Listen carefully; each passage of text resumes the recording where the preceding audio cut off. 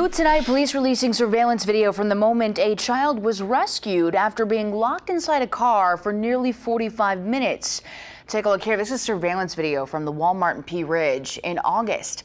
You can see the moment police approached the infant's mother, Carly Spear.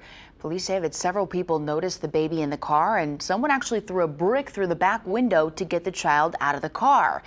Spear has pleaded not guilty to endangering the welfare of a minor. She is due back in court October 22nd.